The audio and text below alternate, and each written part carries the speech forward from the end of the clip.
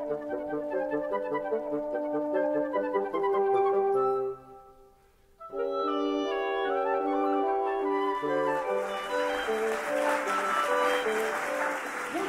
very big welcome, and I suppose our speaker tonight probably needs no real introduction based on how many of you are here.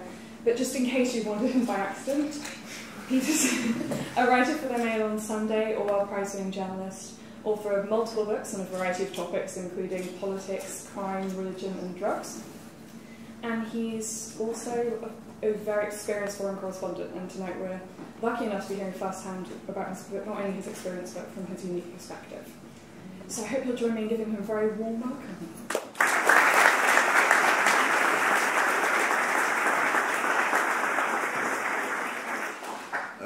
I'm afraid she didn't mention that I also narrowly failed to gain selection to the Olympic team last year for the little-known sport of starting an argument in an empty room.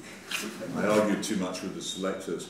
The simple points that I've come to make, I will make fairly briefly, because it is an argument that I really most of all want to have about Russia, about foreign policy, about liberty, about what should really concern us about other people's countries. But I begin by explaining that part of my reason for this is that, for better or worse, I've been forced rather to like both Russia and Russians. I spent 2.5 years living in Moscow at the end of the Soviet era, and I saw the communist regime depart and collapse in the middle of a coup. I had tanks coming up the street in which I lived, and I witnessed an awful lot of things that I don't think any of you will ever see, and I hope none of you ever will, because they have gone from the earth. But the Soviet Union in which I lived was genuinely an evil empire, genuinely a rather menacing and frightening place.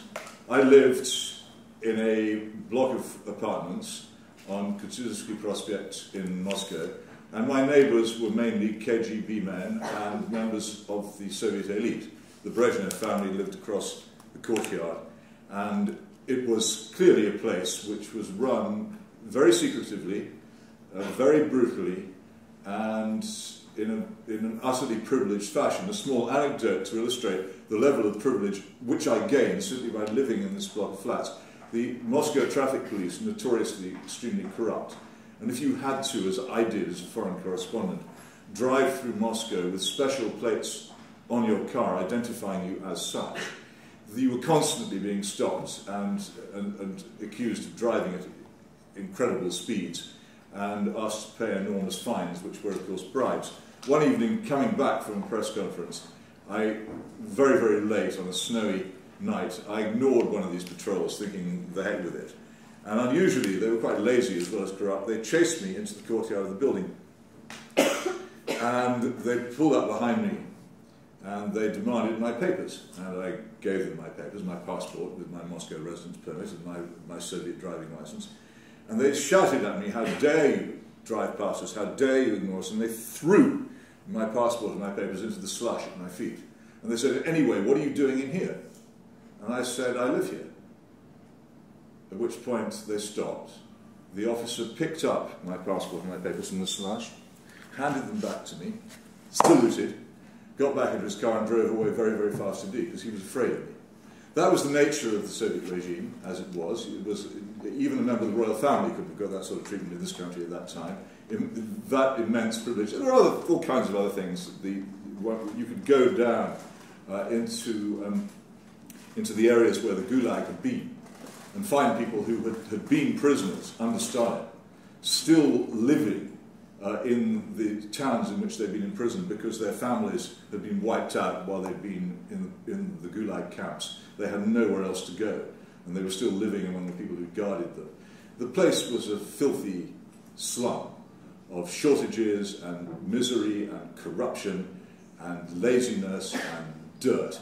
And I hated it. And they all hated it too. And there was a film made, which disgracefully has never been shown in this country, and this name will occur again in this conversation, by a filmmaker called Stanislav Gavryukin, who was a friend of Alexander Solzhenitsyn. The film was called Tak Žít nельзя, which means roughly we can't go on living like this, and it took the Politburo to decide to allow it to be shown. And I went to see it in a cinema in Moscow in the summer of 1990, and everyone in the cinema was weeping, because for the first time they saw the truth being told about the corruption, the desecration of the churches, the misery of their lives. And one of the scenes which was most striking was a long queue of people in a provincial city, respectable people dressed in smart, by Soviet standards, coats and hats, queuing up, waiting for the weekly ration of vodka on which their happiness pretty much depended. They looked more or less like a German or perhaps an Austrian middle-class crowd, except for the background of horrible tabloids. And then the word came through there was no vodka that week, and this crowd of respectable people descended into a horrible, spitting, snarling, punching, kicking riot. That was a measure of the desperation of the place. And if people saw this, they knew it, but to see it actually being publicly referred to by anybody, because it was never mentioned in the newspapers, it was never mentioned in the schools, it was never mentioned in political discourse, to see the state of their society mentioned, described in a film in public was enough to make them weep, to suddenly see the truth being told about something very evil. So I saw absolutely nothing but delight when it was swept away on a couple of nights in August 1991, when the tanks came out and then the tanks withdrew, and after that the Communist Party was over forever. So let me be absolutely clear in this. As far as the Cold War was concerned, I was a Cold Warrior, very much on the side of those who opposed the Soviet Union, who hated everything it stood for, who wanted it driven out of all those lovely capitals, Prague and Budapest and Berlin, and those people liberated and allowed to live their lives instead of being crushed under a horrible secret police empire. So let us have that all clear to begin with, and then skip a few years now to the arrival of Vladimir Putin on the international scene and the elections which were taking place in Moscow in February of last year. And the whole of the Western media and all of Western public opinion ceaselessly backing Alexei Navalny and all the critics of Putin and saying it was time he was swept away, and backing these white ribbon demonstrations in Moscow and saying this is a bad man, he should be got rid of. And I simply couldn't find myself in agreement with it, because there were two things that I knew. One, that Russia is not the Soviet Union. That Russia does not in any way threaten this country or Western Europe or anyone really except its immediate neighbours in any way. It has no interest in an ideological battle for control of the world. Talk of the new Cold War is so much tripe. There is no such thing intended, no desire in Russia to expand in that direction. It's false. Secondly, I thought, why of all the tyrants, and I still travel in the former Soviet Empire, in Kazakhstan, in Uzbekistan, or come to that in China. Why of all the tyrants in that part of the world are we so particularly concerned about Vladimir Putin? And it came to me in a simple flash of revelation as I walked down the snowy street that I used to live in, thinking, what is this? Why are we having this conversation? Why this hatred of Putin? Why does everybody who knows nothing about Russia think this man, of all the despots in the world, should be overthrown? And it came to me, it's about national sovereignty. Russia is the one major country in the world which is not a superpower, but which is still prepared to assert its sovereignty, that is to say, its desire to govern its own affairs, to run its own economy, to run its own politics, to pursue its own foreign policy, to run the kind of government which it itself chooses to have. And it sets itself completely against the new ideology first set out by Anthony Blair in a famous speech in Chicago shortly before the Iraq War. The new philosophy of the modern West, which is, if we don't like your regime for any reason, we will somehow or other start a war against you, overthrow you, and replace you with somebody else. This, as we all know, has been an immense success. Look at Baghdad, one of our early experiments in replacing the existing government with a new one. And there's nothing wrong at all with what happened in Baghdad, apart from the fact that the country is almost split into three, that it is constantly plagued with kidnapping, explosions, terrorism, and disorder, and a failed state. And is effectively a failed state, as is Libya, where we intervened a couple of years ago, as, were it not for the presence of foreign armed forces, would most of Yugoslavia be. And as Syria is, thanks to the intervention which we contrived to begin, but cannot finish. This seemed to me to be immensely important because of another experience I had. Now, you may say, I don't much care if someone starts intervening in Yugoslavia, or as it was, or in Syria, or in Iraq, or in Libya, or in Egypt, or any of these faraway countries. It has absolutely no importance to you at all. But the principle has actually been applied here, and could be applied here again.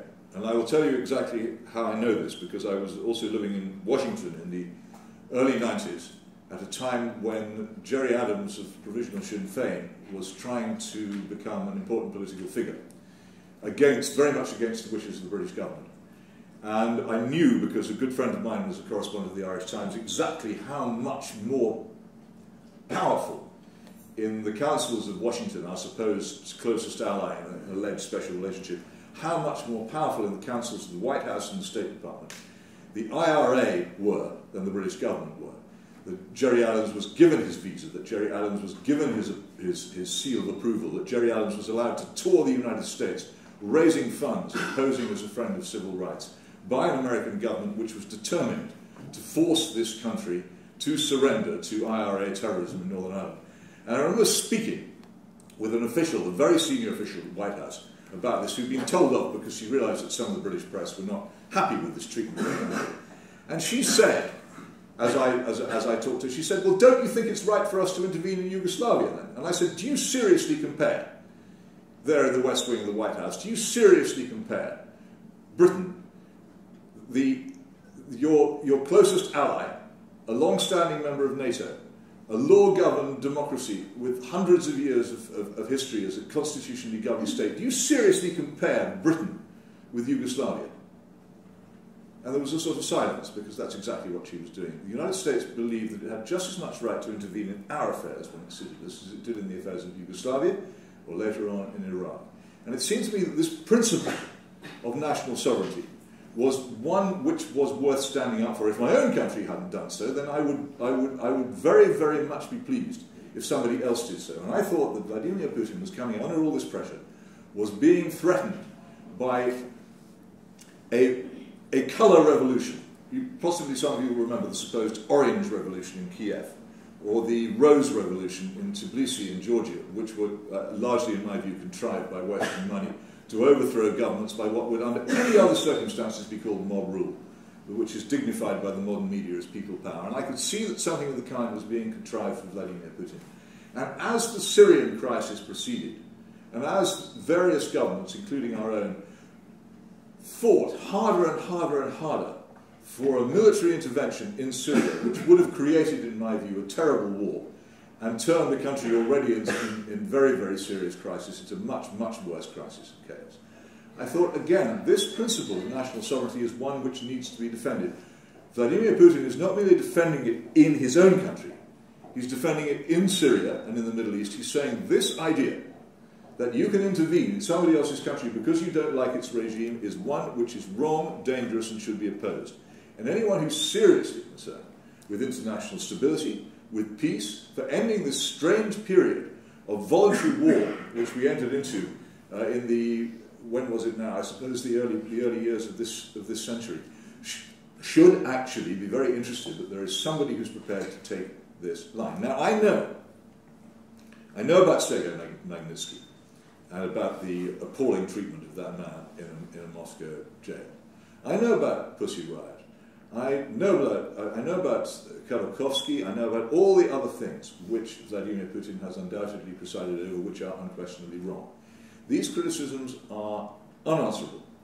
But I also know that there are similar criticisms which could easily be made of several other countries, notably the People's Republic of China, where we currently have a very high-level delegation grovelling for trade and favours.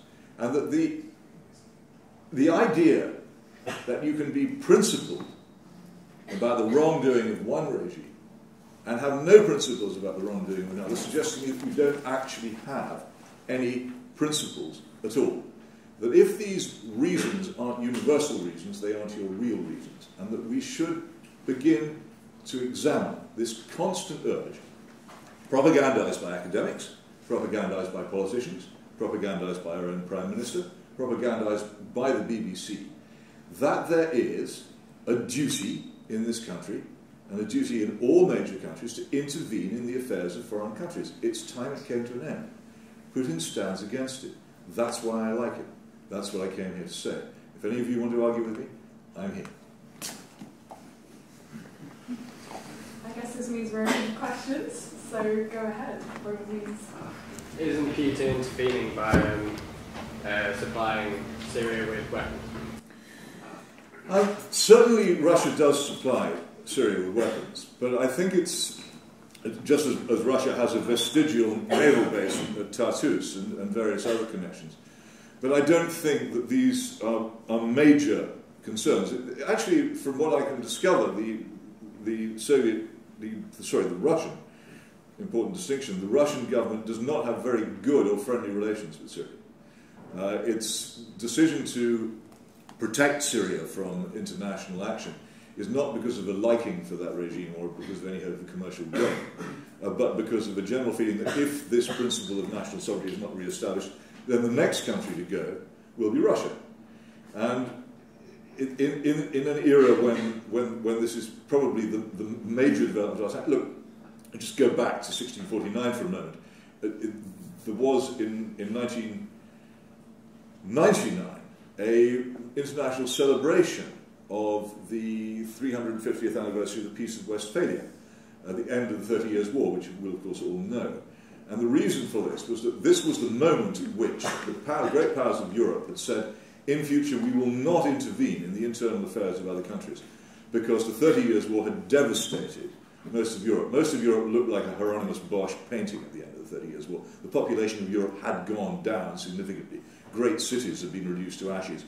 And the idea that you intervened in other people's countries because you didn't like their religion and their internal beliefs was thrown out of the window. And suddenly, almost immediately after those celebrations were over, we now move into a new era where all the lessons of the Peace of Westphalia are being thrown out of the window, and we're now justifying intervention in other people's countries without apparently any knowledge of history. It's not to do with arms sales, it's not to do with naval bases, it's to do with that principle of sovereignty. Yes. Sorry. Yes. What's your position on boycotting the next games in Russia? Sorry? What's your position on boycotting the next games in Russia? I don't really believe in boycotting games. I'm not terribly interested in games or sports myself, but I don't really believe that it achieves anything very much. And the boycotts, the partial boycott of the Olympics in Soviet times didn't actually achieve a withdrawal of the Soviet Union from Afghanistan. It's gesture politics. If anybody individually, as a matter of conscience, wishes to boycott anything, as far as I'm concerned, they should be supported. Any act of conscience should be supported and sympathised with. But for governments to make boycotts seems to me to be almost a direct contradiction of that. You can't have a government-sponsored conscience. Your conscience has to be your own. So individuals who feel that it's something they don't want to do, quite right, and that's their decision. But governments doing it, I think, is largely futile grandstanding and of no value.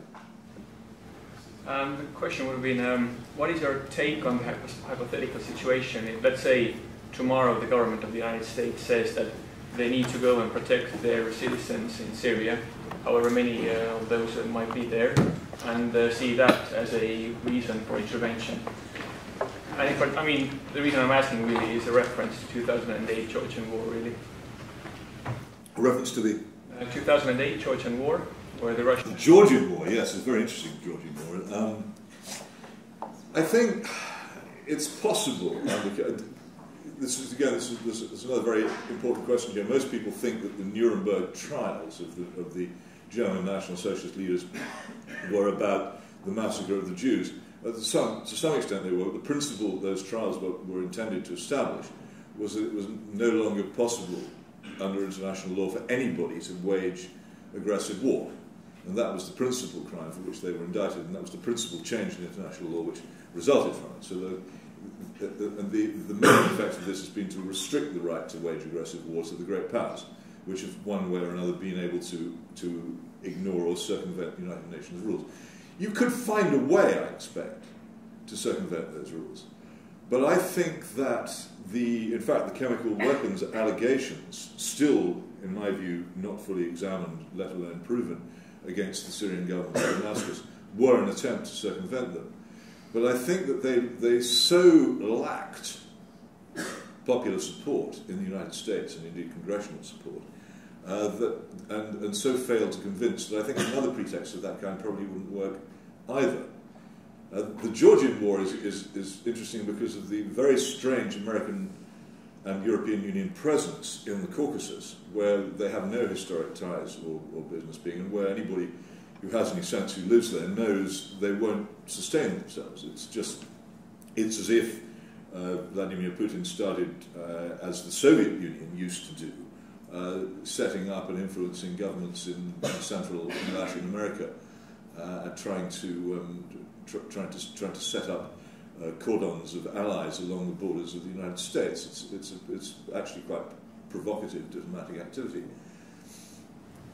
But in a way, Vladimir Putin, being the champion of sovereignty, did invade Georgia on the basis that there was this internal problem in Georgia going on, and Russia said openly, publicly, that it felt it needed to go there in order to protect their citizens, which you could argue is an intervention. My understanding is that Saakashvili initiated the military action on that occasion, and it may have been a very useful pretext to the Russians, but they did enter Georgian territory, but they didn't remain on Georgian territory. And there are all kinds of disputes there about Ossetia, particularly, and Abkhazia, which are more complicated than I think anybody this evening wants to get into. It's the Schleswig-Holstein territory, but they are. The fact is that the Russian forces entered Georgia and then left, and have not made any effort to return to Georgia since then.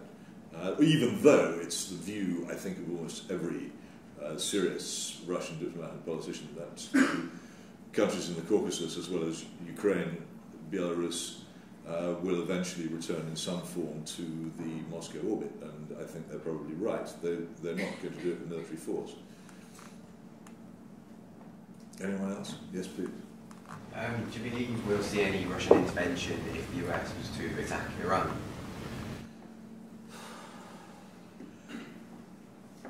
Who knows? I really don't think. I'm one of those people who doesn't believe that Iran has a serious intention of constructing nuclear weapons, and I'm also one of those who is tempted very strongly to believe that the new Iranian president is actually pretty much what he appears to be. But Iran has, since Britain and Russia used to more or less partition Persia, has been a Russian sphere of influence, for the obvious reason that it's on the southern borders of the Russian Empire. And if there were any American intervention there, I can't see Russia standing back. But I think the idea of an American intervention, a direct American military intervention in Iran, is probably at the moment more distant than it has been for some time. I certainly hope so. One of the reasons for that is precisely that it could trigger a much more serious conflict well beyond the borders of Iran. And the fact that there are other powers who would be interested in that and would object to it, I think is one of the reasons why a diplomatic solution is more likely. What if Israel was to? I think Israel will do what the Americans let Israel do. I think an Israeli government that acted independently of the United States in Iran would not last very long. I don't think the Americans would permit it, and I think that the pressure which the United States can place upon Israel diplomatically and indeed financially is so huge that I would be amazed even if I know that Mr. Netanyahu is noisy on the subject, but I think I would be amazed if he took unilateral action against Iran. Yes, please. Is Putin's decision to issue Edward Snowden with a visa not counterintuitive to what you were saying about interfering with the US's business? I think it's not a direct interference with the internal affairs of the United States. It's a hostile act, no question of that. But I think that he would probably, if you had him here, say that it was quite minor compared with the many hostile acts which he believes the United States has taken against Russia. It's not an aggression onto American territory, and it's you might call it passive aggressive rather than anything else. I don't think it really qualifies as a casus belli. Yes, please. I can kind of see the view of you don't want intervention in other countries. However, that wouldn't make me like Vladimir Putin because of all of the wrongs that he's done, like you said. And it seems to me that you can agree with his view of not intervening, but I don't think it's fair to say he's doing it because he wants peace in the world. I really think it's partially for selfish reasons.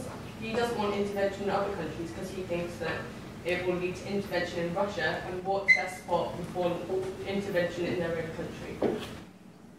Well, I agree with you about selfish reasons, completely. I think the selfish motives are the only ones you can rely on, especially with powerful nations.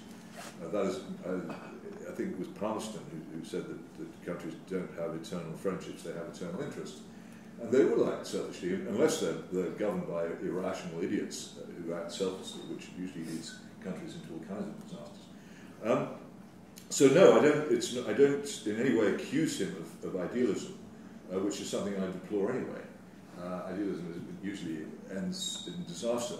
Utopia can only ever be approached across a sea of blood, and you never arrive. So the less idealist politicians are, the happier the world will generally be. So no, that's not a question of I think if his policies are followed, I think there will be more peace and less war. We wouldn't have had the Libyan war. We would not now have, two other consequences of that. We would not now have a state so failed that its own prime minister can be kidnapped in the streets of his own capital. And if he'd been kidnapped in Benghazi, I don't think he'd been released. And one of the other consequences, though, of course, is this tragic, uncontrolled mass immigration across the Mediterranean, which the Gaddafi regime, for all its many failings, was controlling and preventing, which does no good to any of the people taking part in it, let alone to the countries where those people arrive. So a bit of cynicism and a bit of selfishness in foreign policy is not a bad thing. Generally, it's much more likely to have benevolent results for ordinary people trying to live lives, raise families, and do their jobs, than utopianism, idealism, and what Robin Cook used to call ethical foreign policy. Yes, please, at the back. Can you give your opinion on Putin's pursuit of the war in Chechnya and the vast human rights abuses and disappearances that Russian forces were accused of that? Oh, I think the Russian armed forces are absolutely horrible and savage in their behaviour, and I think that the way in which they've conducted that war is despicable, and one feels a lot for the victims of it. I only say, though, an important point here, when Boris Yeltsin, who was actually in most important terms a Western patsy in the Kremlin, was pursuing a war just as brutal in Chechnya, if not more so, it didn't attract anything like so much criticism. So when this criticism arises, you have to say, is it really about the war in Chechnya, or is it really about the fact that we don't, or the US State Department, the British Foreign Office, and the Quai d'Orsay don't like the actions of Vladimir Putin? I think because they were more or less silent about Yeltsin's Chechen war, that it's because they don't like Vladimir Putin. They couldn't care less about what goes on in Chechnya, and they're making it up. But that's just my own opinion. Did it not be because Yeltsin lost the war, so there was no need to criticise him? Well, maybe. I mean, I think fundamentally the method that he lost it with roughly the same methods that Putin used to win it. I suppose Putin was more competently brutal than Yeltsin, but that's not really a moral question, is it? Yes, please. Is there ever a line with intervention that you think can be crossed and intervention is justified? And if not, what is the role of the UN war crime? For me, I'm against it completely. I just think that on principle, I think countries should run themselves and they should be allowed to run themselves. I know there are examples, the Vietnamese intervention in Cambodia, the Ugandan intervention, the Tanzanian, I think, intervention in Idi Amin's Uganda, and possibly Sierra Leone, though that's not over yet, where you can make a case and say that it was benevolent in its effect. I know that you could say that in Rwanda, if an intervention happened, maybe people would have been saved. I've never seen a practical plan put forward for how that intervention would have happened. I just have to put up with that. that it's possible that sometimes by failing to intervene, several things would happen which are avoidable. I think that the principle of leaving people to get on with their own affairs inside their sovereign borders is so important that you might have to sometimes to stand by and let horrible things happen. Whether there is such a thing as international law, I'm not sure. There's a very interesting book by Michael John Lachlan about political trials, starting with the trial of Charles I in England, moving on to that of Louis XVI in France, and tracing a line of these trials through to the modern international court trials. And there is something very suspect about it. I do recommend it. It's a fascinating book, and it tells you lots of things which you thought you knew and don't. And my feeling has been for a long time that if despots knew that they could escape with their money to Saudi Arabia or Switzerland or some bolt-hole, they would be much more likely to leave power than if they thought that they would end their days in a cell in The Hague, or as Charles Taylor is apparently going to do, somewhere perhaps in Belmarsh. They won't go if they think that they will be imprisoned. They will go if they think that they won't be in prison, and I think it's the law of unintended consequences at full stretch. The current fashion for locking up despots actually makes despots hang on to power much more grimly than they otherwise would. So Russia, Putin is protecting Russia through non-interference because they want no intervention in their country. But what makes Putin do that? Because of what is he fighting? Like, who should intervene in Russia? As he said, Russia is not fighting in any other state anymore. Well, I think a lot of people look at what happened in the supposed Orange Revolution in Ukraine, and look at what happened in the supposed Rose Revolution in Georgia, just as examples. And ask yourself how it is that so many people found themselves equipped with orange flags and orange jackets and so forth in Kiev, and how there came to be a Rose Revolution in Tbilisi. And wonder to yourself whether anybody outside Kiev and Tbilisi might conceivably be involved, whether anyone had any interest in that. What Putin undoubtedly fears, and that's why he set up a rather grotesque movement called Nashi, which you doubtless aware of, what Putin undoubtedly fears is that somebody, some open society organization, NGO or whatever it's called, will foment some sort of white ribbon revolution of the kind which seemed to be taking off in Moscow in February of 2012. And if that could be done, and if the crowds could be got on the streets of Moscow in sufficient numbers, and got sufficient coverage from the Western media, he could be overthrown. It's perfectly possible by perhaps a renewed Yeltsinist regime, because a lot of people outside Russia benefited a great deal from the Yeltsin regime, which pretty much let them plunder the place. I said I'd mention Stanislav Gavrilyukin again, because during the 2012 election campaign, I noticed that he was taking part in it. Here was this man, this friend of Solzhenitsyn, this foe of the Soviet regime and of corruption and oppression, actively campaigning for Vladimir Putin. And do you know what he said? He said, under Yeltsin, this country was sold. It was sold to foreigners, sold to corrupt people. The corruption was completely outrageous. Under Putin, we have returned to normal corruption. And that, for anybody who knows anything about Russia, is an easily comprehensible statement, one which is absolutely true. Corruption is normal in that country, and at the levels it was at under Yeltsin, and the level of plundering, particularly by foreign investors in the country under Yeltsin, was huge. And I think there are a lot of people outside Russia who would like that plundering to begin again, and I think Putin stands against them. I think that's the fundamental reason why he feels under threat. Which raises the question of Alexei Navalny, who is lionized and made much of, I noticed by writers in the Guardian newspaper.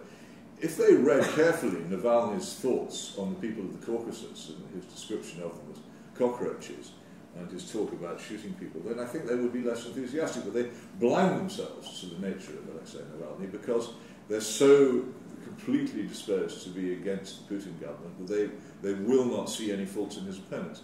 And this is, again, it's this thing, if you were really, really, really a democratic, person who believed in the rule of law and a liberal society, you wouldn't like any of the players in modern Russian politics. None of them is actually significantly better than Putin on those terms. And you simply can't overthrow Putin on the basis that once he's gone, he'll be replaced by a Russian equivalent of, shall we say, Barack Obama, because no such equivalent exists. Yes, please. I don't quite understand how you can be against taking national sovereignty from other countries and be supporting Russia when are they not trying to prize the economic and political sovereignty from their neighbours? One of the troubles with liking Russia is that you become, as I have, as much as I'm a British patriot, something of a great Russian chauvinist. I don't myself believe that the borders into which Russia was forced at the end of the Cold War were just borders or correct borders or sustainable borders. I think that there was almost all Russians believe that the deal which Gorbachev struck with the West was that the Soviet Union would be broken up, the Soviet domination of Eastern Europe would end, the Soviet attempt to counter the United States power as an ideological world would come to an end, but the country, which was then the USSR, would remain largely as it had been. And then I remember James Baker coming very, very triumphantly to Moscow late during my time there, and more or less announcing that Russia was going to have to lose its power over what Russians term the near abroad. And there's been a very aggressive move by the European Union and by the United States into the Caucasus and into Ukraine. Less so in Belarus, which is a more complicated case. And many Russians believe that that what's happened is quite similar to what happened to their country in 1917 under the almost Carthaginian peace of Brest-Litovsk imposed by Imperial Germany after the German High Command sent Lenin to Petrograd to overthrow the government. And they believe that those borders are unjust and unsustainable, and they don't regard these neighbouring countries as foreign countries. They regard them really as part of their own sphere of influence, and they will eventually restore that. I think they will. I think simply the force of nature will restore Russian domination over those areas. There's a huge tussle going on over Ukraine at the moment, and I think it will be, in the short term, it will tend towards the European Union, but in the long term, Ukraine will end up in the Russian sphere of influence again, simply because that is the way it's bound to be. But if you look, it's the great unexamined treaty of modern times, the Brest-Litovsk Treaty of 1917. You will see in it the foreshadowing of the humiliation of 1990 and 1991. And Stalin's Russia reversed Brest-Litovsk. Putin's Russia, I think, will reverse what happened in 1991. Yes, please. Hi. You talked a little bit about how you thought about idealism and American idealism, or ideology. How are you distinguishing between that and principle? Principle is I think, a form of absolute morality. Some things are always wrong, some things are always right, and your actions should be guided insofar as is humanly possible by that. Idealism, I would say, would be the belief that there is that human society is in some way perfectible, either in terms of international politics or domestic politics. That there is a utopian model, say, of world government, a la Star Trek, or of an egalitarian society domestically, which can be and ought to be pursued, and is preferable to pragmatic, take it as it comes, limited amelioration sorts of politics. I think that's the distinction. Does that make sense to you? Yeah, I think so. Okay, thanks. Can I go further back? Do you think it's possible for Russia to move on from its more like autocratic past to a more pluralistic and democratic structure? I'm not all that in favour of democracy anywhere, but it seems to be a very dodgy idea and hasn't proved to be very successful where it's been tried. But liberty and law seem to me to be the most... In fact, this is an interesting point. When the Soviet regime collapsed, people rushed into Moscow and said, you must have democracy and you must have a free market. And two results of this. One, the economy collapsed. The other, there is a... I have to be slightly rude here. The many Russians now don't say demokratia when they refer to democracy. They use a slightly different word, demokratia, which means, and I won't be as profane as it is, it means the rule of excrement. And that is how democracy, so-called, is regarded by many Russians. The era in which they were at their most democratic was the era of plunder, corruption, gangsterism, people being forced out of their homes, losing their jobs, the debauching of their currency. Everything awful is associated in their minds with it. So I think the chances of that in the near future are pretty slender. The other problem about Russia is where it is. I think this is true, and I've checked it with Russian friends. I don't claim to be a brilliant Russian linguist, but you will probably have heard of the KGB.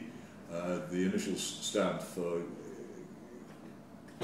Komitet Государственной Безопасности, the third word, безопасности, meaning security, but it's not a proper word. Bez means without, opasnost means danger.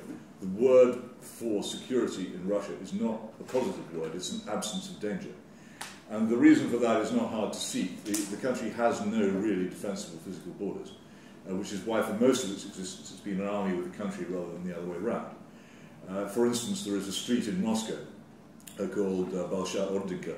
It's where the Israeli embassy used to be, which translates as the street of the Great Horde. It is where the Golden Horde used to turn up every 5 years to collect their tribute. It's a frontier country, it's a frontier city, it's a frontier culture, and it's very much on the edges of Europe and civilization, always under threat from one thing or another, within living memory, horribly invaded by the Germans.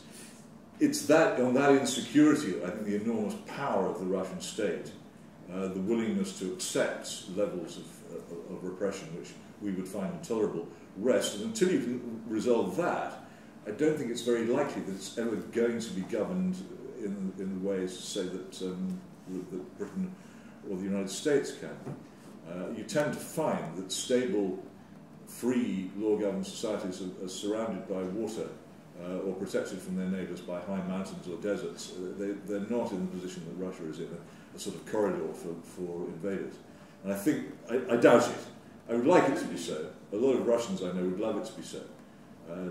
But there is a great and very notable civilization there, particularly a literary one, but I just don't see it as likely in the near future. Please. Do you think you like Putin more with regard to his international policy than his domestic policy? Yes. Quite simply, that's what mostly concerns me. I don't. The internal policy of Russia are, by definition, in my argument, Russia's business, not mine. Though it is an interesting fact that, although it's undoubtedly true that any serious political opposition to Putin is ruthlessly crushed, it's probably easier to speak your mind as an individual in modern Russia than it is in modern Britain, particularly if you work in the public sector in modern Britain, where if you transgress various rules of equality and diversity in conversation, in a state school or in a state-run hospital or in a local authority, you're quite likely to lose your job. I don't think that happens in Russia. It's a very interesting paradox, and one which I think people should think about quite hard. But no,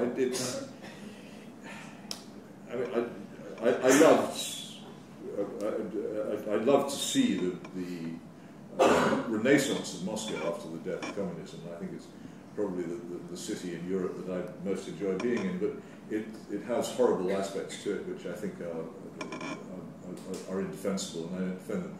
But in terms of foreign policy, I think it makes a very important contribution to the peace of the world. Yes, please. Do you think that the Russian foreign policy is moving in the right direction in terms of achieving greater influence in world politics? And is the creation of the Eurasian Customs Union and the SCO the right steps taken in that direction, counterbalancing the Western influence in world affairs? I think there was a very, very large Russian foreign policy success over the attempt to start war in Syria, and I think that the performance of Sergei Lavrov as a foreign minister was a demonstration to the world of what genuinely informed, historically informed, and serious-minded diplomacy can achieve in a difficult time. I think if Lavrov hadn't been involved, quite possibly we would have had a Western intervention in Syria with all the horrible consequences that would have followed. I don't know about the Eurasian business. I think that there is a huge realignment coming. You only need to look at this extraordinary thing. You go to the Russian Far East, and on one side of the Ussuri River are dying Russian cities, where the birth rate is lower than the death rate, and the buildings are empty, and the factories are piled with rust. And on the other side of the same river are huge, growing Chinese cities, expanding by about a square mile a week, full of people. And how much longer China is going to be prepared to tolerate Russian occupation of territory taken from it in the past when it was weaker, which Russia isn't even doing anything with. I don't know. The future relations between Russia and China are one of the big, unexamined diplomatic perils of our time, but I really don't know how that's going to go. I hope, as I think everybody must, that whatever happens, it's peaceful. Yes, please. Returning to an earlier point, you condemn use of foreign intervention and sanctions against despots, but in the absence of both, how does one remove violently oppressive governments from power, or at least curtail their action? One does. Doesn't that have negative effects on the country? Yes. Well, here we touch on a delicate subject, but the Second World War was not actually fought by those countries which began it, or indeed by those countries which finished it, because they had any objections to the internal government of Nazi Germany. It's one of the great myths of modern times that the Second World War was an idealistic war. It was nothing of the kind. There's a whole evening we could spend on discussing this. But one of the problems of this great myth, which is constantly raised, is that, take for instance, the Second Iraq War. George W. Bush and Anthony Blair imagined themselves to be reborn Winston Churchills. They portrayed Saddam Hussein as a new Hitler, and Iraq's Ba'ath Party as equivalent to the German National Socialist Party. We know that perfectly well, of course, that neither Mr. Blair nor Mr. Bush was a reborn Winston Churchill. I don't know quite who in past history they could be equated with, but certainly not him. And I think any sensible person also knows that Saddam Hussein was not really Hitler. But this pattern, repeatedly imposed on every international crisis, Anthony even did the same thing during the Suez Madness. He claimed that Nasser was a dictator equivalent to Hitler. It's all based upon a myth about the Second World War. We did not fight, and you might argue that we should have done, but we did not fight against the nature of the National Socialist regime. When the truth about the mass murder of Europe's Jews was brought to the attention of the British Foreign Office and the American State Department, they ignored it and did nothing. The principal ally in the eventual defeat of German National Socialism was Stalin, who, if not as bad as Hitler, was so nearly as bad that any claim that the Allied side in the Second World War had any moral character seems to me to melt away. It's a myth. That's not what happened. Internally bad regimes are the concerns of their own people. If they want to get rid of them, they can get rid of them themselves. And if they don't, then they don't. But it's not our business to intervene.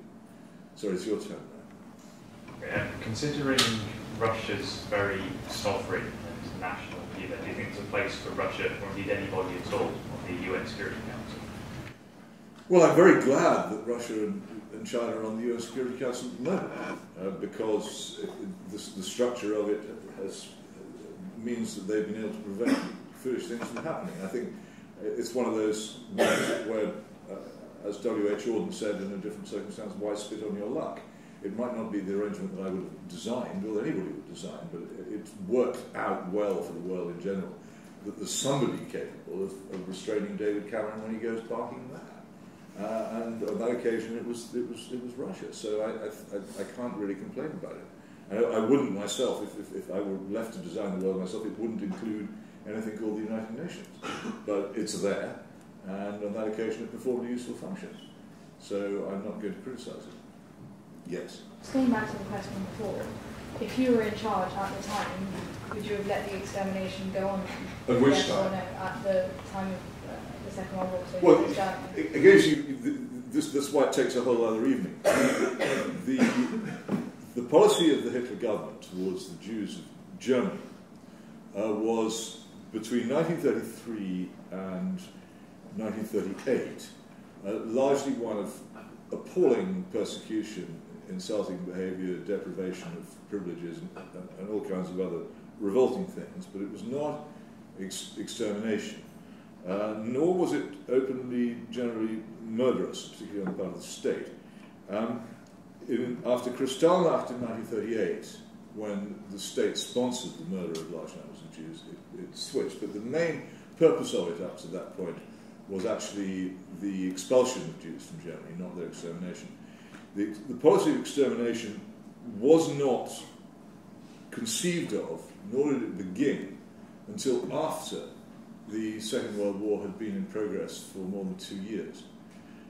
Whether there is an argument which I'm not even qualified to have and not prepared to have this evening, whether it happened because of the war, whether it happened because the war gave Hitler the chance to hide what he was doing, which he wouldn't otherwise be able to do, I don't know.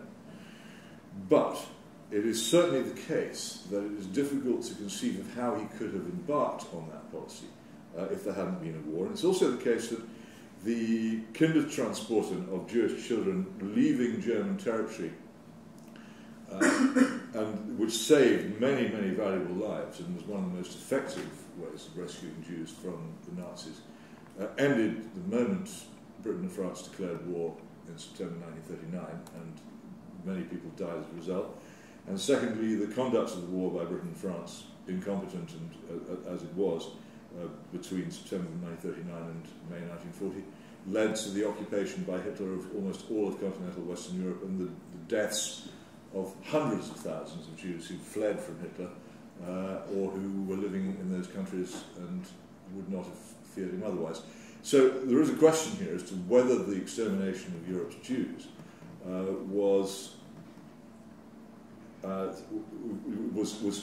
there's no question it wasn't actually taking place before the war began.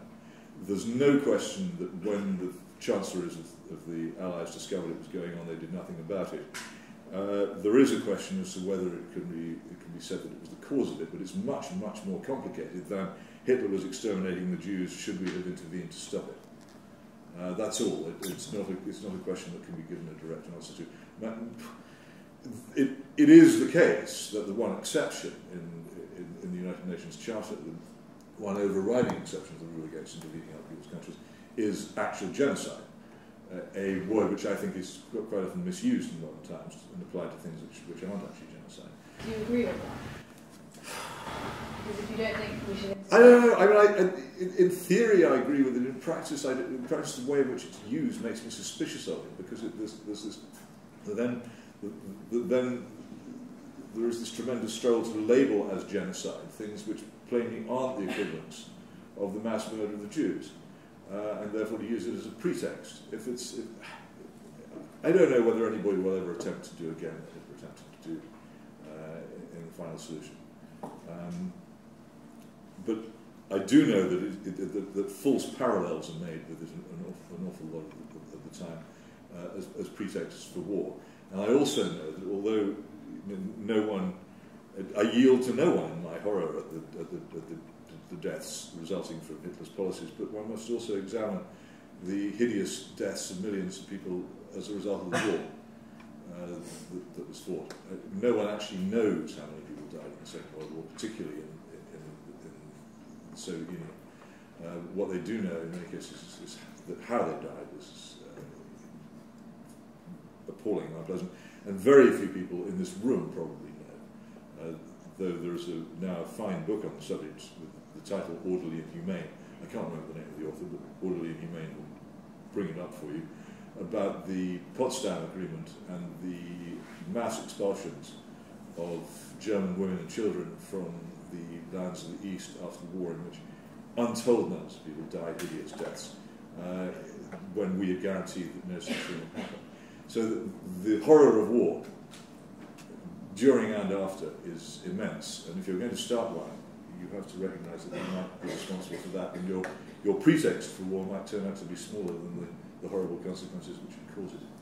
It's worth thinking about. It's not a balance that any sane person can weigh, but it's much more complicated than something bad's going on. We can intervene. Intervention itself is tremendously complicated and by no means invariably successful. Please. Yes. I think throughout the argument so far you've made a clear distinction between internal and external policies of a state. In reality, do you think that distinction truly exists? Because I think a state which has no regard for human life within its own borders is not likely to drop that at the border, and I think as an international community or a collection of states, we do have an interest in the attitudes and approach of governments towards their own populations, because they do have a propensity, and I think the German experience you referred to is instructive in this regard. The aggression of Germany towards other nations and the policies that are adopted internally aren't really distinguishable. They were part and parcel of the same approach. Oh, I would disagree with that. And I'd ask you to give me an example. I mean, you say countries have no concern for the lives of anybody in their borders. And where will you be thinking of? I suppose my argument is, you've said that you're against intervention in any circumstance. Though I recognise that this puts me at a disadvantage in certain. I recognise that this debars me from certain actions. I would be very tempted to take that out of the power to do so. Yes. Certainly, yeah.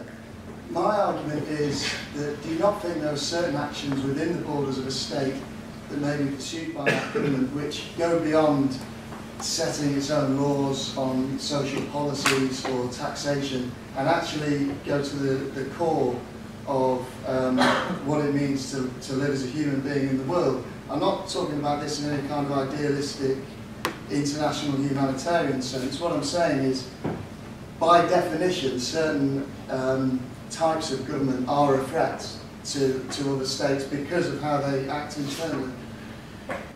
Well, first of all, there is the problem of consistency.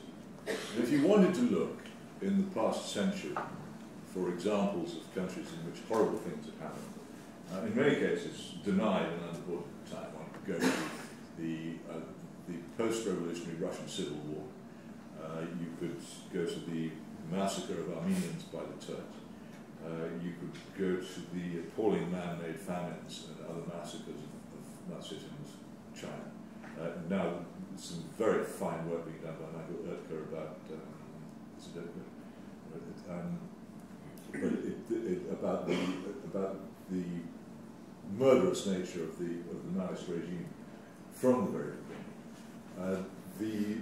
These are all examples of terrible things which went on while the world stood back and did nothing, for the simple reason that either it didn't know. I didn't mention there the Ukrainian famine, largely Ukrainian famines in Russia in the early 30s, which we didn't know about. Either we didn't know or we weren't prepared to intervene in them because we were too weak to do so. And then there's the other point, which I strove to make earlier, which is that many of these terrible things, in fact probably most of them, actually happen during wars or as a direct consequence of wars. And that wars themselves create the conditions in which horrible massacres and repressions, the driving of people from their homes in starvation conditions and therefore their mass deaths happen. because of wars, and therefore to use war as an instrument of policy against, let's call it for shorthand purposes, genocide, maybe simply using mass death as a cure for mass death. So I'd hesitate. I mean, it is difficult, and that's the whole point of discussing it. It's worth discussing, because if it was simple, then it wouldn't need to be discussed. I just think that from what I've seen of the history of the past 100 years, it seems to me that the argument repeatedly made in modern times that intervention is simple, easy and good is false and misleading, and has led to a great deal of bad things which could have been avoided by not intervening. Yes, please. Yeah. So far we've been really talking about. Could you shout a bit? We've been talking about humanitarian interventions, right? You believe states have. Well, so-called humanitarian. That's how they are. Yeah, so-called humanitarian. You believe states have the right to protect themselves? Yes. What if this transnational terrorism? Do we still have the right to protect ourselves? Give me an example of what you mean. Let's say terrorists come from Saudi Arabia. Do they have the right to go there? Oh dear. Well, I haven't noticed. I mean, it is an interesting thought as to where terror comes from, isn't it? I haven't noticed any attempts to invade or bomb Saudi Arabia lately. I mean, it's a. What can I say? You tempt me again into territory I'd rather steer clear of. But I think that people will use terrorism in other people's countries as a pretext for intervening in countries they want to intervene in anyway. But they won't intervene in countries they don't want to intervene in or daren't intervene in. So I think it's the great task is penetrating the disguises in which history advances itself. Is this the real reason, or is it a pretext? And I think the answer is, on so many occasions, it's a pretext. And terrorism is probably the biggest pretext for doing bad things in the modern world. Yes, please. You outlined your sort of moral disgust with the Soviet Union at the start of the talk. Wouldn't that, if we sort of followed your rules about sort of no intervention, or I'm not really sure quite what you mean. I mean, I'm thinking maybe there were forms of pressure which helped bring the Soviet Union down. I think Reagan was in fact with the Cold War, certain things America did in terms of foreign policy to pressurise the Soviet Union. Will it still be around if we sort of followed your doctrine? I certainly am now, and looking back, I like to think that I was always more concerned about free countries recognising the dangers of revolutionary idealism. The real problem with the Soviet Union was that it had various reasons, again, following war, largely, it had chosen the path of revolutionary idealism. Many of the original Bolsheviks were extremely nice, charming, gentle people, filled with love and brotherhood towards their fellow man, but they ended up slaughtering their fellow man and cramming him into concentration camps because of the remorseless logic of their creed. And I think that was the great warning.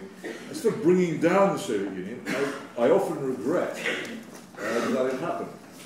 I think that certainly the position of this country has much deteriorated since the end of the Cold War.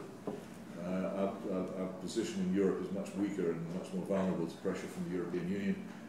The American alliance is much less important and protects us much less. If the Cold War was still going on, for instance, the United States government would never have backed the provisional IRA against the British government, as in the end they did. That would not have happened.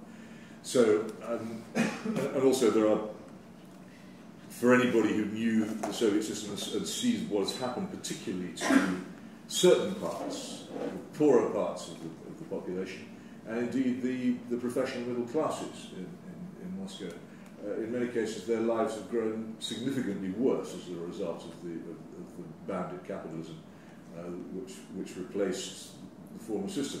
So the fact that the former system had many things wrong with it doesn't necessarily mean that what's replaced it isn't necessarily any better or more desirable. And it's another illustration of the complexity of intervention.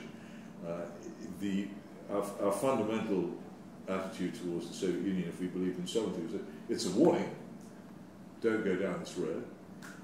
It's a warning that we should prevent this genuine evil empire from dominating Western Europe as it dominates Eastern Europe, and we should do that by force and diplomacy. And that's what I believe we should do. But any belief in actually intervening in the Soviet Union to overthrow the Soviet government would, I think, have been folly. And I think that in many ways the collapse of the Soviet government has been quite bad news for a lot of the Western countries, notably our own. Yes, please. Do you think there should be international aid? Or should countries, I guess, just look after their own, well, say like Syria or like the Philippines that just had an earthquake, or should look after? Oh no, I think international aid is entirely justified. I think one has to be very careful how it's spent and who spends it and who gets their hands on it. It can actually do harm. You'll know about the work of Peter Bauer on this, that his characterization of a lot of aid is the poor of the West being taxed to give to the rich of the Third World. And that is often the case. So aid, properly targeted, is excellent and not and good, but aid must be very carefully targeted. And it also, insofar as possible, it should be kept out of the hands of the local government, which will often misuse it, sometimes in quite spectacularly evil ways. But no, it's a different question. Sending aid to people when they've been the victims of floods, earthquakes or famines is quite different from sending an army. Yes.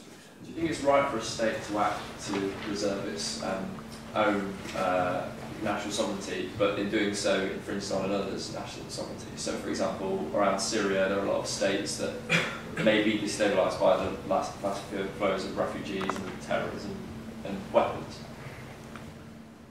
And what are you suggesting? So I'm saying that the state may infringe on another's sovereignty in order to preserve its own.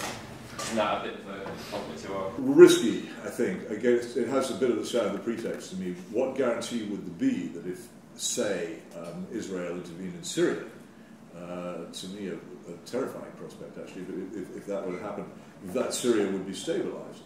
I think probably the main result would be to unite the government and the opposition against the Israeli invaders, but I'm not quite sure who else. Turkey has, in my view, intervened quite substantially in Syria and done itself quite considerable harm by doing so. And probably the worst mistake that the Erdogan government has yet made, and it's rebounding quite badly on the equivalents of the Alawites in Syria, the Alevi in Turkey, are now quite worried about their position there. So dangerous, and it has the sound of a pretext. I think it's better to let things work themselves out. It was the belief of the German military theorists of the 19th century that the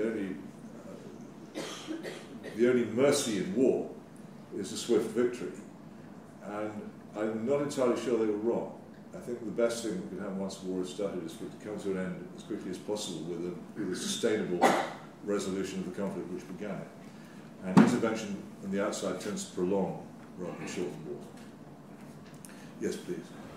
Do you not think that the UK government should think about the conditions of other countries and like what's happening domestically there when constructing a trade policy with them? And what are your thoughts on like sanctions against other countries in order to effect change rather than intervention? Well, I tend to be against sanctions because they usually have their greatest impact on the poorest people in the country that's targeted. They had a disastrous effect, for instance, on not just the poorest either, but sometimes the people who most want to be on good terms with. Government elites could always proof themselves against sanctions. But one of the things which we did in the sanctions we had on Iraq during the long period before the first Gulf War was to destroy the Iraqi middle class, which had previously been extremely pro-Western, actually very pro-British, and a very strong restraining power on many of the sort of things which happen in Iraq now. So I'm very unwilling to support sanctions. They seem to me to be posturing by politicians who rarely have much consideration as to the effect they'll have. But if sanctions were imposed on this country, it wouldn't be the government or the plutocrats who would suffer. It would be you and me and the poorer people, and that's what always happens. I think sanctions are a very sneaky sort of willing to wound but fearing to strike way out for politicians who are being told by newspapers or some other pressure group that something must be done, but who don't care to make war but want to make a gesture, and it's often far more damaging than doing nothing. Were you against them in South Africa in the 80s? Were I against what? Were you against them in South Africa in the 80s? I couldn't make up my mind. I mean, it's very difficult in all these things. You can be against, as I think any civilized person was, the arrangements in South Africa, without necessarily desiring that South Africa should head in the direction in which it's now heading, which seems to me, certainly from what I read and from what I've experienced on visits, to be in many ways quite serious for the inhabitants of that country. Again, it's the application of utopianism. Something is bad, but do you know that you can replace it with something better? I don't know how many people in this room could rewire a house, or do the plumbing, or build a wall that wouldn't fall over. And I certainly imagine very few of our politicians is capable of even making a Lego model unaided. So why these people think they can reconstruct an entire society at a distance of several thousand miles, I really don't know. It's a big business rebuilding a society, and it's very difficult to get it right. Yes, please. What's your opinion on like pressure groups like Amnesty International? I think Amnesty does an immense amount of good, and provided it limits itself to its original purpose. I joined Amnesty many years ago, and had taken part in the letter writing campaigns and all the other things. And I thought that its original incarnation, when you made sure if you wrote a letter to the Kremlin about somebody in the Gulag, you also wrote a letter to Chile about somebody in Pinochet's prisons, and there was no taking of sides was a vital part of it. It couldn't be accused of having an alignment. I'm not so sure that that's true anymore, and I regret its increasing politicization. I think, for instance, its campaign against the death penalty in the United States is entirely misguided. Whatever opinion you have on the death penalty in the United States, which is irrelevant to this, it's not to do with prisoners of conscience, and it engages in a public argument which is different. So I think the more they stay out of politics and the more they concentrate on doing individual good, as William Blake said, the general good is the result of the scandal. Real good is done in minute particulars. And the great thing about Amnesty was it did do real good in minute particulars. There was somebody who'd been sitting in a cell for years and years without any idea that anything was happening at all, and suddenly he began to receive letters from outsiders, and the people who were imprisoning him received them too, and he was often released. It worked. And I think that's fantastic, but so often it's so much easier for these organisations to become political pressure groups, grandstanding, preaching for the supposed general good and forgetting the minute particulars. I think it's important they stick to those minute particulars. I think you've been before, haven't you? Anyone who hasn't had a go? Well, yes, please. How did the death of Litvinenko affect your opinion of Putin? Honestly? The death of Litvinenko affect your opinion of Putin? Badly. I think we have still an absence of a complete trail between Litvinenko to the state there, whereas the Magnitsky affair is much worse because Magnitsky died under the direct control of the Russian state, and there's no question of that. And I think probably the worst single block on Putin has to be the Magnitsky case. And I think I would if I were giving an absolute condemnation of anything that government had done, and whenever I write about this, I'm absolutely clear. I don't hesitate to attack all these things with complete virulence and say that they're wrong. I think the Magnitsky case is much more convincingly pinnable on the Russian state itself than the Litvinenko one. What about Anna Politkovskaya? What about Anna Politkovskaya? That's it's difficult to actually to show a direct cause, though it's very suspicious. You can't looking at the case help but wonder whether there wasn't some state involvement in the murder of Politkovskaya, but I don't know. That's why I say, in the case of Magnitsky, it's absolutely sharp. This is a regime which will do dreadful things, and has done, and I don't doubt will do again. The question is whether this blinds us to other qualities of it which are praiseworthy. Yes, please. In terms of your non-interventionist stance, what do you think about countries where it seems to be proven that they can't get rid of their own dictators or sort themselves out, like Somalia or Congo? Yeah, well, actually Somalia, which I had the, I don't know what the word is, which I visited on the eve of an American intervention, actually. This would have been, I think, 93, just before Christmas, when George Bush Sr. sent the Marines in. And I was standing on the beach when they arrived. And the Navy SEALs were in the bushes. And when we went to talk to them, they were very rude to us because they thought they were invisible and they were embarrassed. And then a press officer of the Marines appeared and said, "Will you all stand here because the invasion's going to come in there?" And so we stood here, and then the invasion came here, and they were all shouting, "Get out of the way!" So I've seen an intervention in Somalia, and it was a complete failure. And it was a complete failure on top of serial interventions by several Western powers in that country, which had caused the chaos into which it fallen. It was intervention by the West, often Cold War based, and by the East, in Somalia, which had turned it from a relatively civilized country into a disastrous failed state. I mean, I saw it. I arrived at the airport and was greeted by a group of 14-year-old boys with AK-47s offering services as bodyguards. And I turned to the man who'd come in with me on the plane, who knew my addition. I said, "Do I accept this offer?" He said, "Oh yes, you don't have any bodyguards. You'll be dead and stripped by morning." And so I hired these 14-year-olds and drove around these blasted streets. Everything mud, puddles, rubble, ruins, desolation.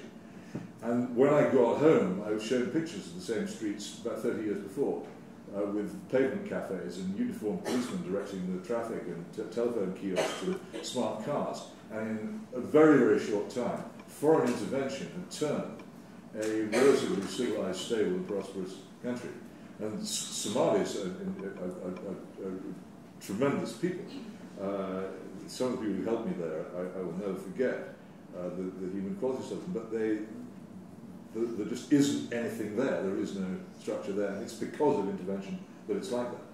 Whether any intervention could now succeed, I don't know. I was myself distressed when the Islamic courts seemed to be restoring some sort of order. I didn't like the look of the Islamic courts myself, wouldn't want to live under them, but they seemed to be achieving the restoration of order in Mogadishu. And suddenly they were classified as being connected to Al-Qaeda, and initiatives were launched against them. So again, the hope of stability seemed to me to be ripped away. I may be wrong about that. I'm not an expert in Somalia. I just know what I've seen. And every time I read about it, I'm concerned about it because I have seen it. But intervention can cause chaos.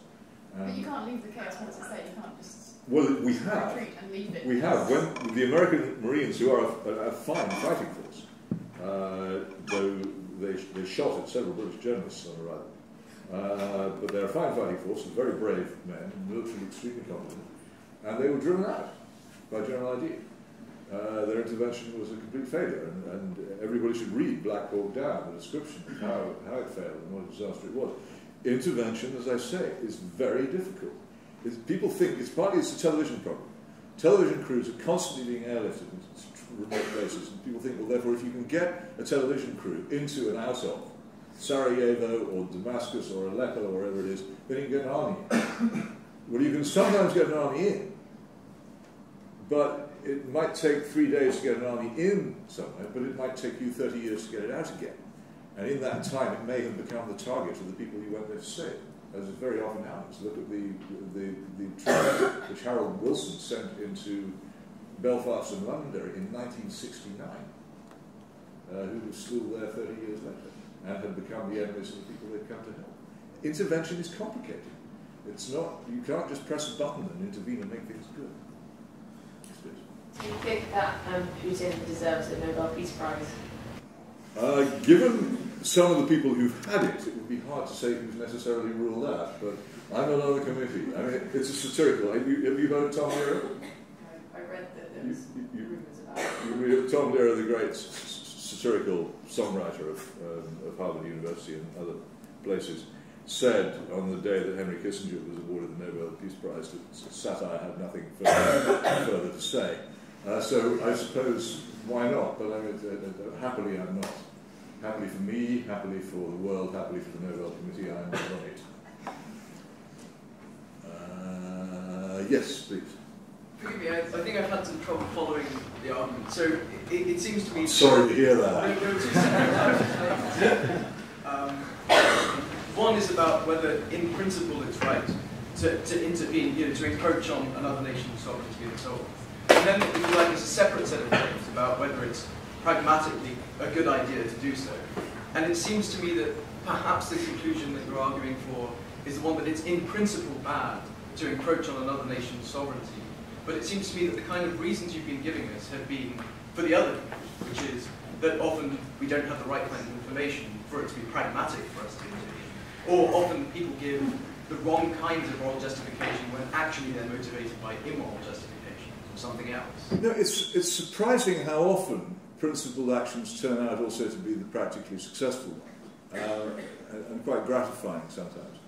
But I think if you have a principle, it flows, in my view, from this belief that the nation-state is the largest unit in which it's possible for human beings to be effectively unselfish to one another, to organise themselves under jointly agreed laws and customs in such a way that they can create a civilization. And that therefore the sovereignty of the nation-state and its security from intervention by outside forces is itself a good to be desired, and one from which this country has benefited enormously. And so from that principle, then I say, if I don't myself wish to be intervened in, then I can't really, on the same principle, allow myself to intervene in other countries. I can then give you, because most people regard intervention idealistically, they quite rightly, they see something horrible going on and they feel the desire to do something about it. The comparison is often made, you see someone over there being mugged, would you intervene? I hope so.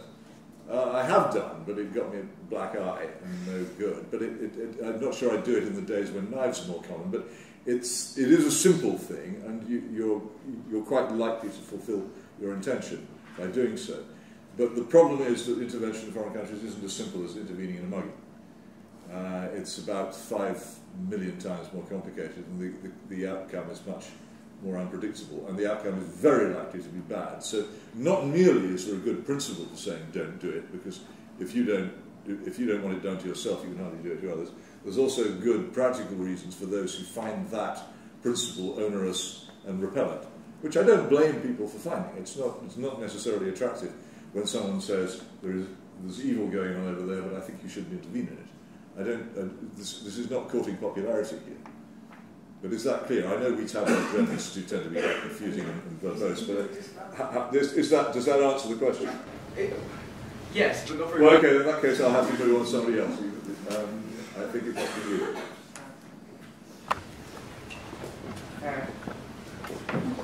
Do you think Security Council should be improved, especially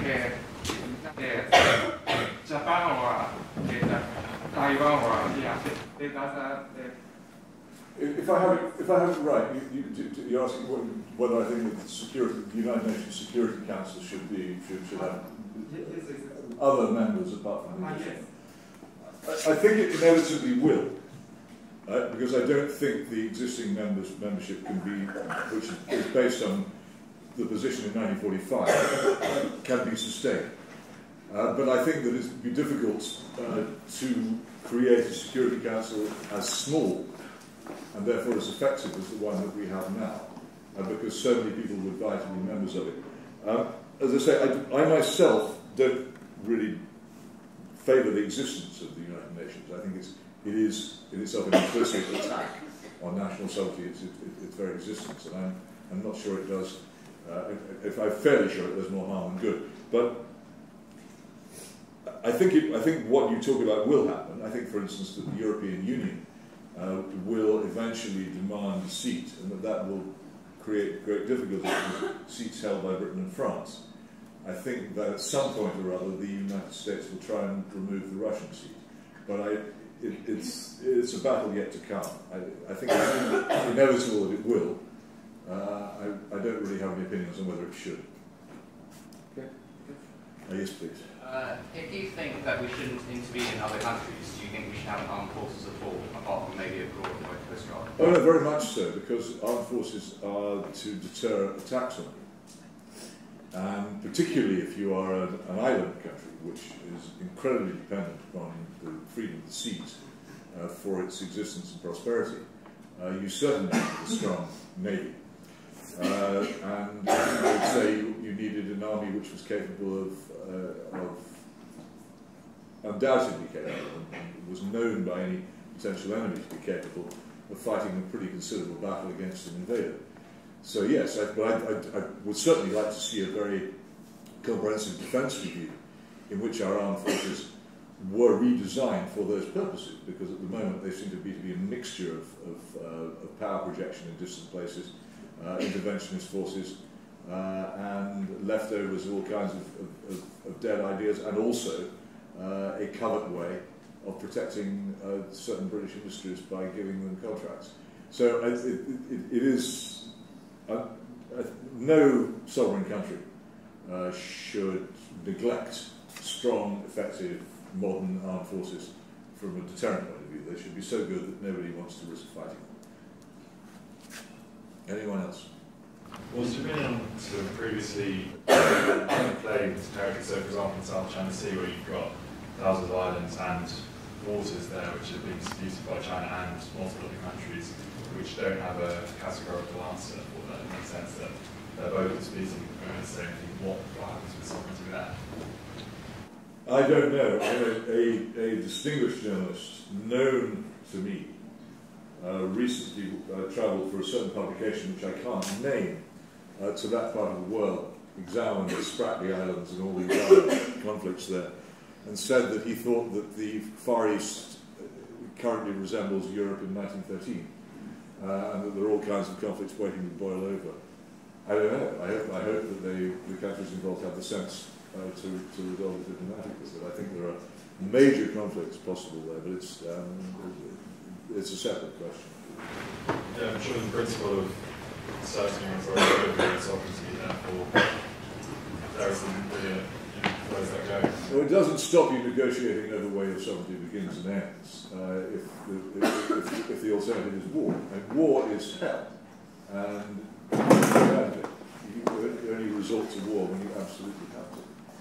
And diplomacy is absolutely essential. But diplomacy will not be effective unless you're capable of fighting war. I think it was Frederick the Great who said that diplomacy without armed forces was like music without instruments. So you have to have that, and the threat of it has to be there. But that's why you need grown-ups in diplomatic posts. And I have to say, I don't think that our current Foreign Secretary is particularly grown-up. I would like to see somebody rather historically informed and level-headed in the job. And in general, I think that would be good. One hopes, after the horrors of Manchuria and the Chinese Civil War and everything else that were inflicted on the Far East, and indeed the Japanese invasions of so many countries after 1941. One hopes that there won't be any more then, but it's not. The sovereignty issue doesn't necessarily need you to have war. You can avoid it, and indeed Europe between 1815 and 1914 avoided it very successfully. Just to say we're rather past the time, so we could just have one or two more questions. I'm afraid. I think we're nearly done. So could I, who really wants to ask a question? Okay, you, and then that'll have to be it. So you first, please. Could you shout, because there's not going to be. No, not in its current form. I think in its current form it's a ludicrous Cold War weapon. I think we should keep a nuclear capacity, but it should be much more modest. And there's no need to have these patrolling submarines and this vastly expensive multiple warheaded thing designed to baffle the Russian or the anti-ballistic missile screen around Moscow, and that's all it's for, which is enormous and which used to get very much in the way of us having picnics in the woods outside Moscow because so many of the woods had missile batteries in them and the police would come and chase us away. It's not, we have absolutely no need to bomb Moscow. I can think at the moment of no circumstances in which we would need nuclear weapons, but on the other hand, I recognise that it's possible that we might. So we should maintain the capacity to make warheads. We should examine the possibility of ordinary aircraft-delivered missiles or perhaps cruise missiles. The main thing I learnt about nuclear weapons during the Cold War, which included for me a weekend spent in a Polaris submarine, was that the whole point of them is that they must never be used. But their possible use must simultaneously be credible. The reason for Polaris and Trident was to make those weapons credible against the Soviet Union. The Soviet Union no longer exists. We don't need weapons that were designed to deal with the Soviet Union. So a much reduced nuclear force would be perfectly wise and practical. And then we also have more money to spend on effective conventional forces, which actually in our time of life would be much more useful. The other thing we would have money to spend on would be nuclear power stations, because the energy threat, actually very successfully used by Vladimir Putin against Ukraine, the energy threat is a much, much greater one against this country, and it's a much more usable one than the threat of nuclear weapons. And it's you. You mentioned in passing that you're very keen on democracy. I'm just wondering if you think that it's the worst system and so you try to think of a better one, or if you like another in mind. Well, it's interesting.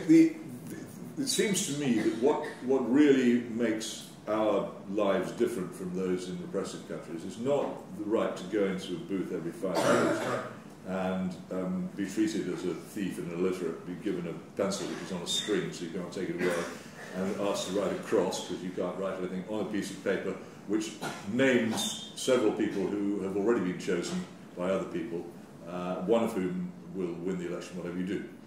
It doesn't seem to me to be a particularly attractive proposition. I haven't voted for years. I regard it as a waste of time. I don't go to shops and buy goods I don't want, and I don't go to polling booths and vote for parties I don't like.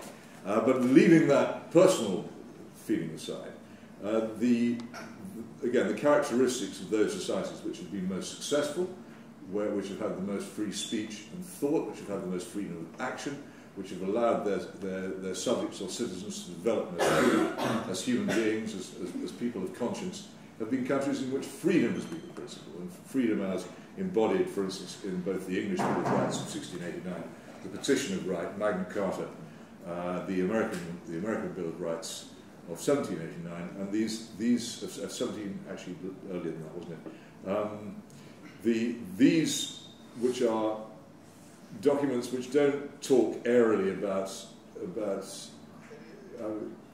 vague, nebulous rights, but which set upon government's limits and say government may not do the following things, and that's what those documents are immensely valuable. And also jury trial, which prevents the state being wholly in charge of whether anyone goes to prison. Jury trial is an immensely precious possession which we don't defend anything like enough, worth to me 500 times as much as the vote, and now actually very much under threat in this country.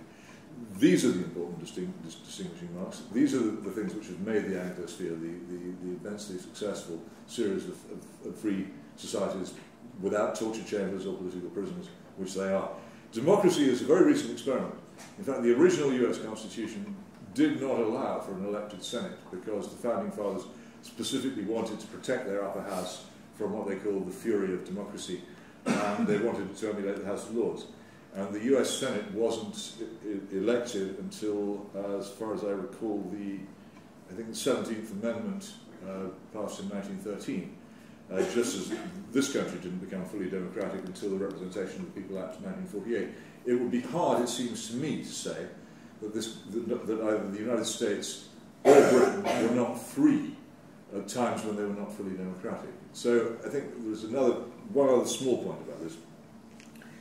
Anybody who's visited the People's Republic of China and who's visited Hong Kong will note the immense difference between the two in the freedom of speech before or after the handover. Freedom of speech, rule of law, corruption, and also the general cleanliness, efficiency, and quality of government, public services, and everything else. Hong Kong has never been democratic, but it has for a very, very long time been free. And this is again the distinction, and the confusion that people make between democracy and freedom, as if they were the same thing, is extraordinarily lazy. Democracy can, and often does, threaten freedom. It's democracy which enabled the passage, for instance, of the Homeland Security Act in the United States. It's democracy which has enabled the equivalent supposed anti-terrorist legislation in this country, which has hugely curtailed our liberties and hugely increased the power of the state, because democracy can be panicked into unwise decision. So I think people should just learn to distinguish between freedom and democracy. Liberty from the state, the serious legal limits on the power of the state, the fact that the law is above power, that there is a genuine rule of law, these are, and then jury trial, the presumption of innocence, these are immensely precious possessions. Democracy, frankly, you can keep it. And that, I think, will have to be the end.